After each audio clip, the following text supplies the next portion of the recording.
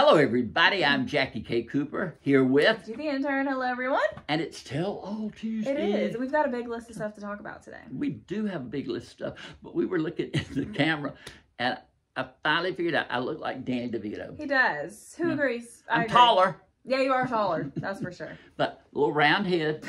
Glasses. Yep. A little smile. Spitting image. Yep. Yeah. All right. First thing I want to talk about, you have got to explain this thing to me. Okay. Because there's just been an uproar over this Taylor Swift concert tour. My gosh. The Eras concert. The Eras tour. Eras tour. Mm-hmm. And you got your tickets, didn't you? Mm-hmm. How did these people not get tickets? But let me tell you, Jack. You've got to explain it. I don't understand it. Everybody listening. So, Ticketmaster sent out codes for verified fan pre-sale. Like, do you have to apply to you have to apply. You have to put in your email. You have to put in your email address, and if you were one of the lucky people that got chosen to participate, you choose. Out of the people who applied, they choose randomly. Yes.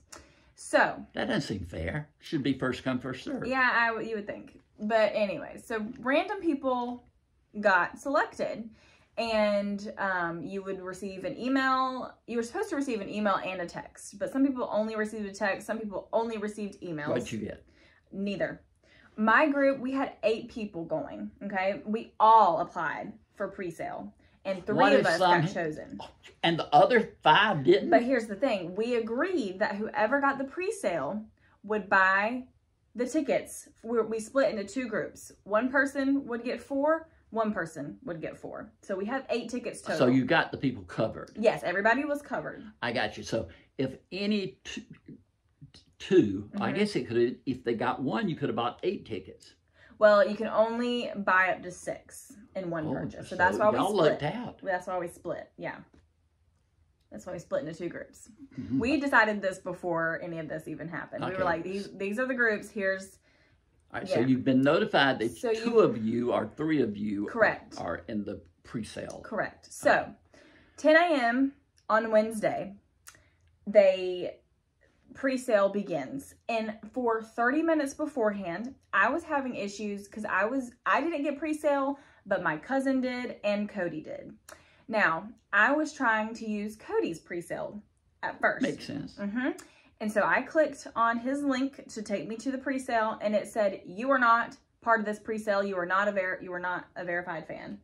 And I was like, "Yes, I am. I have the link. I am Cody right here." And there's a link. I have everything, and it said, "This account is not linked to a pre-sale." So I was like, "Okay, whatever. I'm running out of time." So I texted my cousin, who was also going to the concert. She got covered with the other group's purchase. I said, "Can I use your code to get these tickets?" And so she said yes, and I got in line at 9:50. Pre-sale started at 10, and I was putting in all the information for like 10 minutes because it kept kicking me out and saying that it was wrong. I knew it was going to be a disastrous day. This would have frustrated me so bad. I was so mad, and I was getting all frustrated. And so finally, when 10 a.m. hit, it like put me in this queue. And I was sitting in this queue for 6 hours. You are kidding me. 6 hours. So finally, when around like 3 o'clock, 4 o'clock, when it finally let me in to get my tickets, I was clicking around all the stadium. And every time I would click on available tickets, it would tell me, "Sorry, another fan beat you to this." So I was having issues before, during, and while I was trying to get my tickets. And I got super, super, super lucky. It was probably by chance of like a millisecond between me and somebody else trying to get tickets at the same time. I finally got tickets, got 4 of them. It took all day long. 4 altogether, or were you spattered all over 4 altogether. Okay. So finally got them. And the other 4 people got theirs? And the other 4 people they got lucky. They got super, super lucky. Right when the queues started, they got straight in and they got their tickets and they were done. Okay. Is this the only way you can get tickets? No. So the general sale starts tomorrow. But let me tell you why everybody's mad. Not only did they have a nightmare of a time trying to get these tickets, they're mad at Taylor Swift too because she did not opt out of dynamic pricing, which means that once I don't really know what the issue was. Basically, tickets were promised to be between $49 and $499. And then when people finally got in, prices were sky high. I've heard scalpers were getting yes 80, 90,000. Oh, if you yeah. believe that. Yeah. I mean, for a concert. I mean, it was crazy. And people are mad. Yeah, I mean, seriously, it is on the news constantly about Taylor Swift and Ticketmaster and the fans are all at war with each other.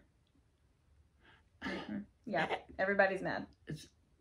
That's, you know, that is just so ridiculous to me that you would that they could not have a procedure. That's the other thing. People are mad because they claim that they did not expect this amount of people, but they were the ones that sent out the pre-sale codes. They knew how many people were going to be in there.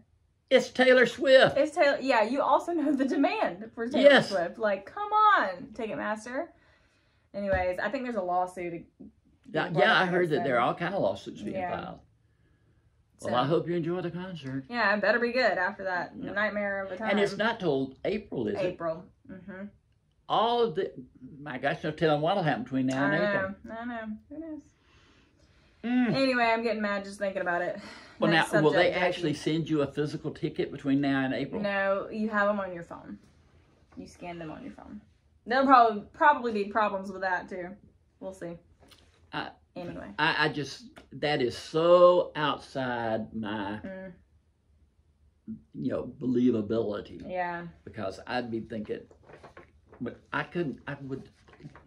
get mad waiting on people who put me on hold for 15 minutes. Yeah. 6 hours? 6 hours. It was insane. It was insane. Well, somebody wrote me the other day and said, are you going to cover the Christmas movies? You know, we put up all of my movie reviews on YouTube, here on YouTube. And I had just watched a movie. The review's already been posted, so I can talk about it. It won't be a big surprise, but you can go to, you know, look at my review on the YouTube, on the YouTube. On the YouTube. On the YouTube. That's some good on the terminology. YouTube. Have you been on the Facebook lately? On the YouTube. But it's this movie I was telling you about a while ago. It's called Spirited.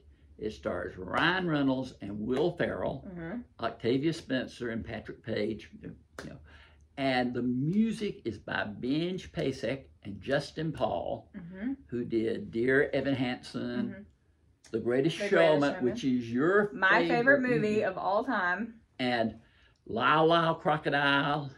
And I mean, they are just the best music writing people in the world. And the music in Spirited is just hum along, sing along, you know, make you feel good songs. The plot itself is kind of loosely based on A Christmas Carol. I think Will Ferrell is the ghost of Christmas Present. And Ryan Reynolds, you know, is like Scrooge. He's unredeemable, but they have to go through all this to try to redeem him and everything. Ryan Reynolds can sing and dance. Who would have thought? Who'd have thought? Who would have thought? And Will Ferrell can sing and dance. They are, and Octavia Spencer sings. It is such a Christmas spirited movie. I'll have to watch it. You have to. You and Cody have to watch it. It's, the bad thing, it's not bad, but it's on Amazon, and it should be seen on the big screen. You know, with great sound, surround sound, and all that sort of stuff.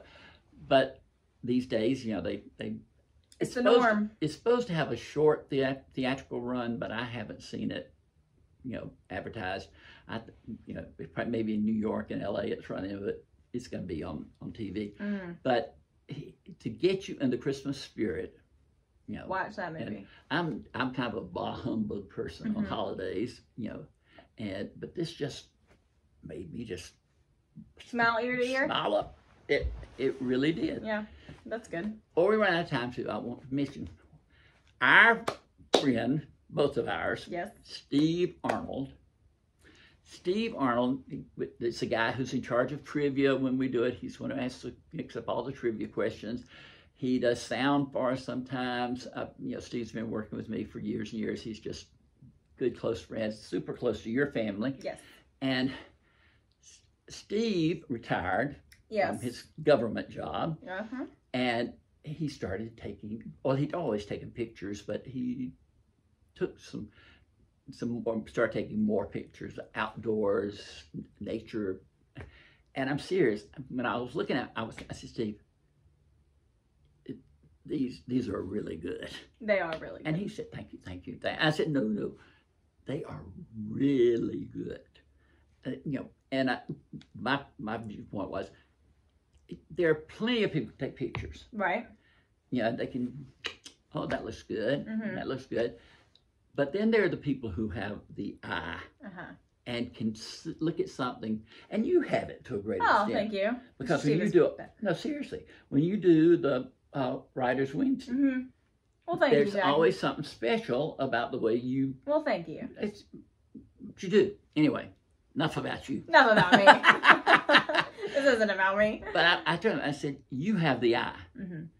And he kept doing these pictures for Christmas. I asked my wife, she said, what do you want for Christmas? I said, I want 2 Steve Arnold pictures that framed and on my wall.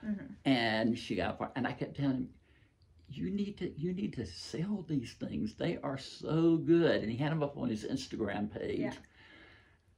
And last week, what debuted? His website. His website, where you can purchase a Steve Arnold picture. Yes. You can go to his website, MrSteveArnold.com. Yes, it'll be in the description. Yeah, it's www, whatever. And it is, you will be amazed at what he has captured. I'm just, I think it's just tremendous. I'm trying to coax him into writing a book, having like a coffee table book with the pictures and then stories about the background behind the pictures. Because he travels now, he travels all over the country taking pictures. And they are, seriously, I know you're sitting out there and you say, oh, that's his friend who takes pictures. No, this is Steve Arnold pictures, and they are excellent. I think they are. Yeah. I mean, you and I agree on it. Yeah. I mean, it's not like, oh, we like Steve so much, so we like his picture so much. No, he could be a total stranger, and I would say, these are amazing.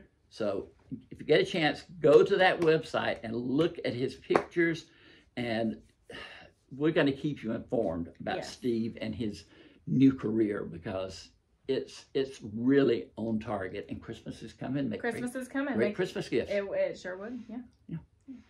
How about that for Tell All Tuesday? That was fun. It was, wasn't it? It was. This has been Jackie K. Cooper here with AJ the Intern.